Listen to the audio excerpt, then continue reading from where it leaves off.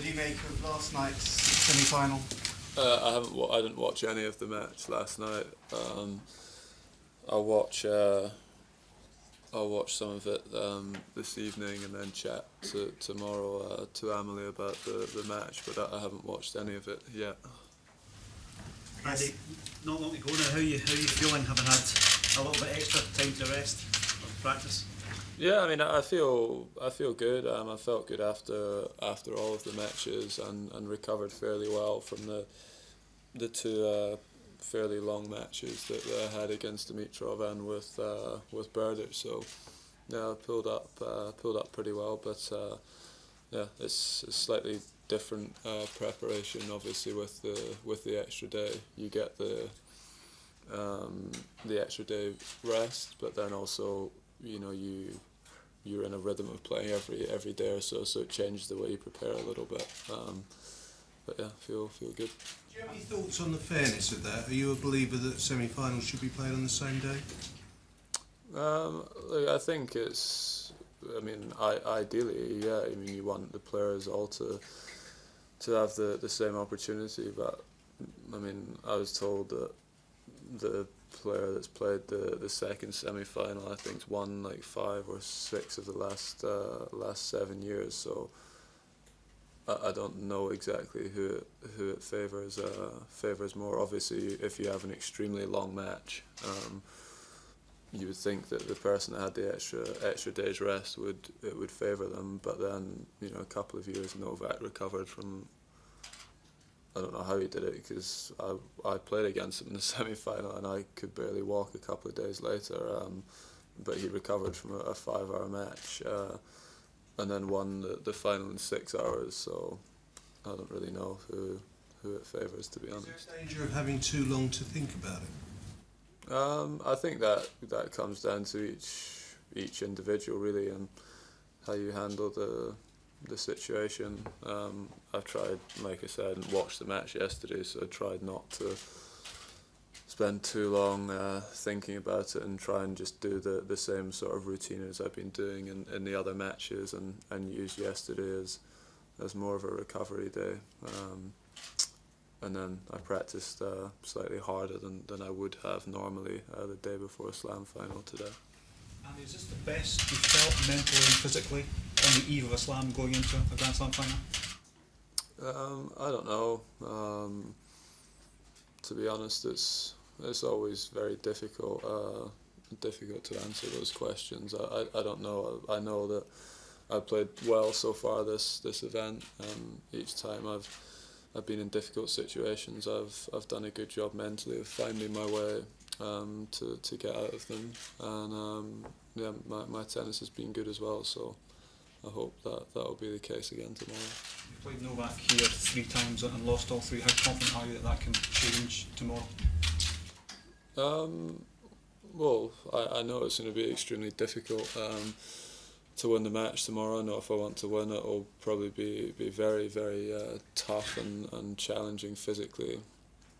So I need to prepare myself mentally for that.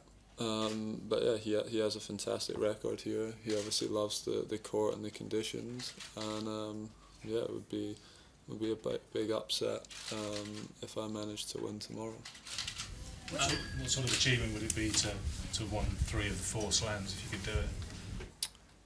Yeah, I think obviously, yeah, it would be a good achievement. It's I know winning any of the slams is very challenging and tough thing to do. And like I said the other day, winning 3 of 4 slams, like in this era, seems like nothing because of everything that the other guys have done. But it's a very difficult thing to do. So, whether I win tomorrow or not, I still feel like my record here has been a good one. Andy, you talked about a big upset if you were to win tomorrow night. Novak said last night there was no clear favourite. Do you disagree with that? Well, I've never won against him here before. I've lost to him each time that we've played. I think I've lost to him the last 4 or 5 times we played against each other as well. maybe only won one set in those matches. So yeah, I mean, it would be a big turnaround from, you know, I played him a couple of times very close to the end of last year and lost pretty comfortably. So for me, it would be a big turnaround in a few months if I was able to win. I'm not saying that it's not a possibility, but it's going to be very, very tough. Indiana and follow the women's side as well. What do you make of the final that's going to happen in a couple hours here, and I guess how Serena has managed to dominate Sharapova over the last decade? Yeah, well, I mean, considering how great a competitor Maria is, it shows you how good Serena is, that she's managed to, well, it's been something like 10 years or something since she lost last time to her, which is pretty amazing. But in a one-off match with two individuals, anything can happen, and I would certainly predict Serena to win the match if I had to. But you know, as you've seen with Berdych beating Rafa here, and also last year with Stan winning against Rafa, having lost to him however many times in a row it was, you know, there's always a possibility there. Andy, wasn't there any sense of curiosity about what was going on here last night? I mean, if I'm at a football match writing about one match and my team's playing in another, I always want to know what the score is there. Yeah, no, I knew exactly what the score was. I was at dinner checking the result to see what was going on, and I spoke to Leon as well, who was commentating on the match. But I'm going to watch the parts of the match that I want to watch this evening. Get all of the stats from the match that I think will be beneficial, and go over it just like I have done every other match since I've been here this event. But I didn't really want to sit for 3.5 hours last night worrying about the match. I'd rather save that for this evening and try and conserve a little bit of energy and mental energy as well, you know, for the match. Andy, you're guaranteed back in the world's top 4 regardless of what happens, and number 3 with a win. Do you feel you're back where you belong? Is that a nice feeling? I feel like I'm playing well again. I think this tournament's been obviously important for me, just because of some of the results I had at the end of last year, and yeah, it's been an important week for me. Obviously, any time you're moving up the rankings suggests that you're doing something well, and yeah, it shows as well that last year also, you know, although it was a tough year, it wasn't also that bad. That with one good tournament here, that I could move back up the rankings again. So I'll just yeah, hopefully the beginning part of this year, where I maybe didn't play my best last year, if I can try and have some consistent solid results, re-establish myself back at the top of the game, and hopefully have another good year. When you had those bad results you mentioned at the end of last year, were you confident you'd be sat here again in this position so quickly?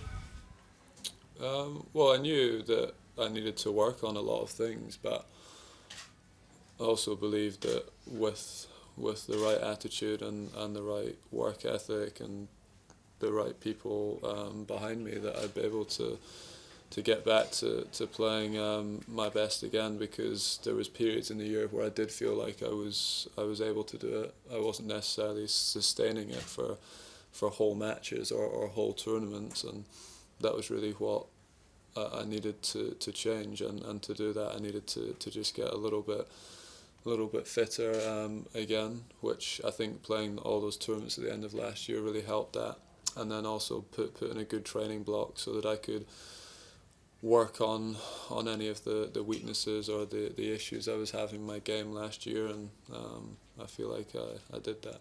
This is your first tournament.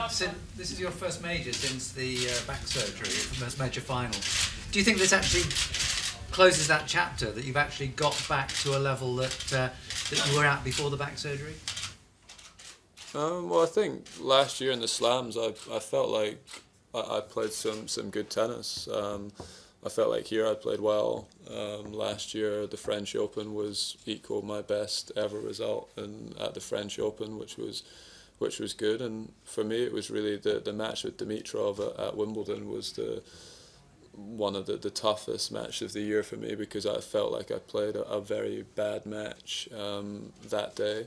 But the rest of Wimbledon, I played fantastic. And also the US Open, I started to play well again there, and just, you know, physically with the match with Novak, I definitely slowed down after the first 2.5, 3 sets, but I was playing well again there. So yeah, I feel like things have been going in the right direction the last couple of months, and you know, even towards the end of last year as well.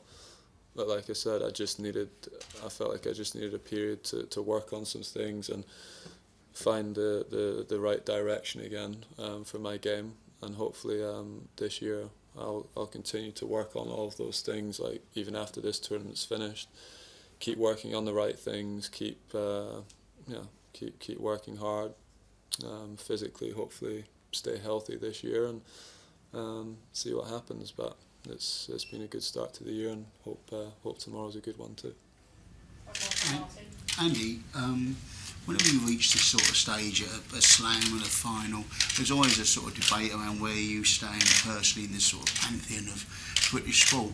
I was just wondering who you would regard as the greatest British sportsman of all time, because I know that, you know... Oh, well, yeah, I definitely wouldn't say that would be me. I wouldn't say that would be the case at all. But I mean, in terms of the sports that I follow a lot, and sports that I have a lot of respect for, I mean, like someone like a Joe Calzaghe, I think what he did in boxing is incredible and extremely rare. I think, yeah, I mean, I don't know, any like a Rory McIlroy is incredible talent and will probably go on to do amazing things for the rest of his career. I don't know how far exactly you want to go back, but you know, Lewis Hamilton, what he's done has also been amazing. I just know from, like, for myself, that I know that the time that I'm competing in just now is extremely challenging, and yeah, anything I achieve I'm very proud of because of the players that I'm competing against currently. So yeah, that's how I feel about it.